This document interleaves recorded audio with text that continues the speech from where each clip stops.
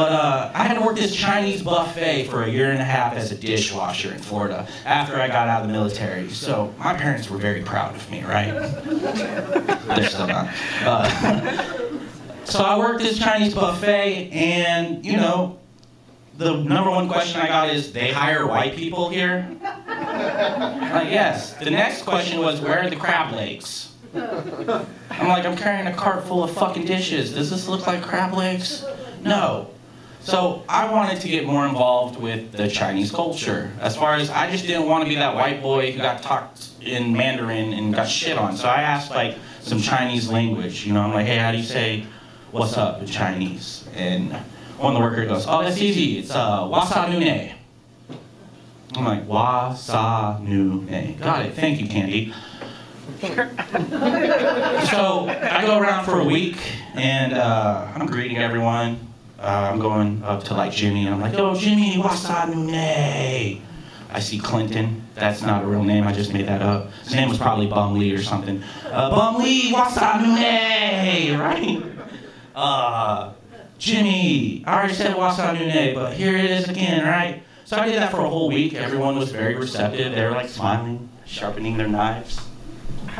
And Big Chen comes in, right? Big Chen is the boss. But here's the thing about Chinese I've never understood. If his name is Big, he's little. And if he's little, he's big. So Big Chen is little as shit. So I'm like, where's Big Chen? He's like, hey, I'm over here. I'm like, oh shit, hey, what's up, man? He goes, how do you like your time here? By the way, I'm just imitating his actual voice. This is not a made-up Chinese accent. This is what Big Chen literally sounded like. For purposes, he's like, you know, you like it here, you know, you need Chinese? I'm like, oh, bro, this is my moment to fucking shine. This is my moment to shine, bro. Get that fucking 12-cent raise, right? I'm like, yeah, I know, Shishi, Dao Shang Hao, Ni Ha Ma. And you ever have like a proud parent where they're like, I've never had a proud parent, so I'm asking you guys. Right? Have you ever had a proud parent just like, yeah, gleaming, and then you say one fucked up thing, and they like lose their happiness, right? Well, as soon as I said wasa nu ne to Big Chen, he goes from ho.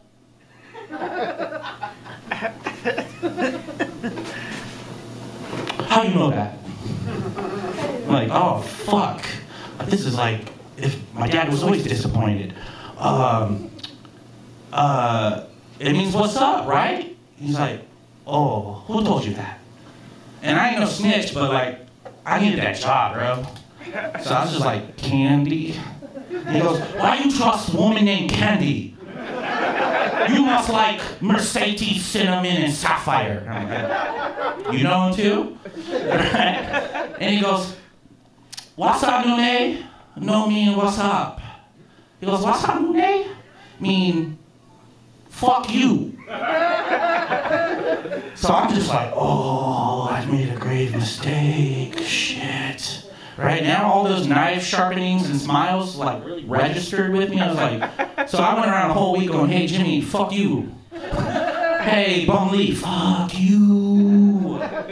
Hey, Jimmy, I know again, but fuck you. Right? And so, if you haven't gathered anything, I really need to stop asking people to speak another language, right? Like, I just need to stop and kind of question things more often, because I really get set up for failure. But guys, I appreciate y'all coming out tonight. We got our headliner coming up. Mike P's probably gonna tell some more weird shit. Like, first of all, that dip and tit shit before I get off stage, white people don't do that, okay? So don't.